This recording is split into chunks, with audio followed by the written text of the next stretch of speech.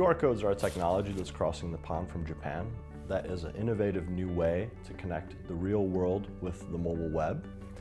They're a slightly more advanced type of barcode, and you've seen barcodes on packaging, and these are square and contain much more information. But fundamentally, the important part is you can scan them with your mobile phone and be taken to some web content destination.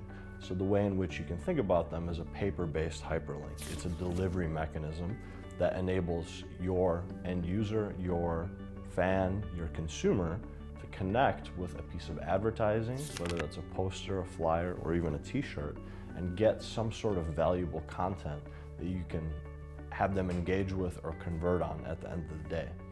There's a couple different formats that are actually becoming popular in the United States. The QR code is the open standard, but sometimes people also refer to Microsoft Tag as a type of QR code.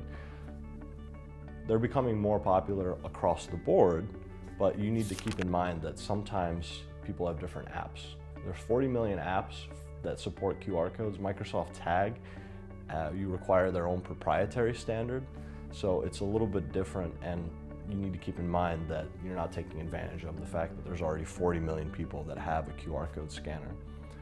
At the end of the day, you need to be able to deliver some value to the end user when you're creating one of these campaigns. And in your mobile marketing mix, as a business, as an artist, as an entertainer, QR codes can be a great way to supplement and enhance two different disconnected worlds of marketing, the real world and the digital, and have the two interact and help each other out, essentially.